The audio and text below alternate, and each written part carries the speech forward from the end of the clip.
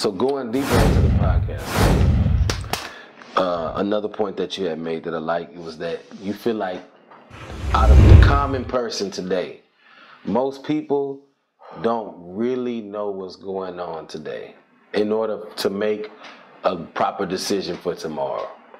Right. Most people are not really aware of what's really going on. Right. People not making plans for tomorrow. They done got caught into the pattern at the end, and they okay with where they at. It happens, bro. Like, you know, you get a new job or something, a new relationship, a family, and you trying to, get the deposit, trying to get the promotion, get the job, get the car. Once you get these things, you're just trying to get the kids to school. You know what I'm saying? You're trying to get to the graduation. You see what I mean? That shit become routine. And so they're not really paying attention to like the things that can really make a change, that really can make a difference, the things that can make you feel better, that make you see differently. Yeah, it's the people who don't have those type of commitments that need to really focus in on what the fuck going on. Those are the ones who need to wake up. The people who don't have to sacrifice, they are chance to sacrifice because you get it up. And this is what I mean by that. If you alone in this world, like you have no wife, you have no husband, you have no kids, you okay with grinding it out.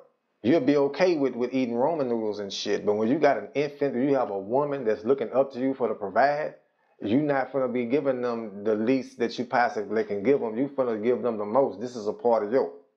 Facts. What you do for them is a reflection on your motherfucking self. You see what I'm saying? So it's up to the people who are more single to contribute to that type of mind frame for everybody. The people who have the people who have the ability, the time to invest and solely themselves, to make themselves the best they can fucking be for themselves. Why they have the time to do it? Man, it'll change a lot for us as a culture. Exactly, man. Yeah, I get what you're saying. Exactly. Because at the end of the day, man, we got to go to work tomorrow.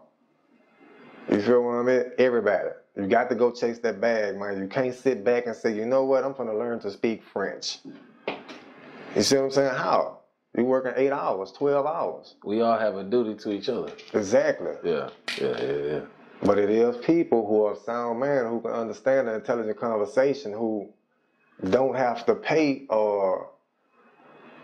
bills that's taking care of a household of people. You got a lot of motherfuckers in a position where they ain't paying rent, they ain't paying their own phone bill, but they actually like giving out solid ass like opinions and shit, like they can actually make a difference. And don't know. They ain't even much contributing to the fucking economy. Yeah. You see what I'm saying? They dependents, but trying to set the tone for something.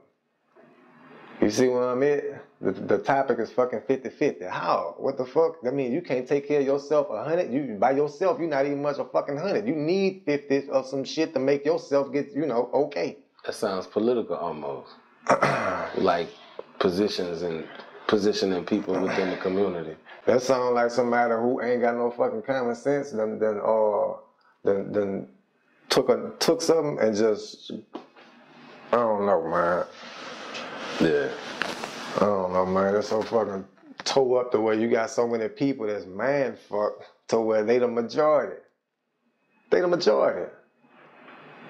The people who know better don't want to say nothing.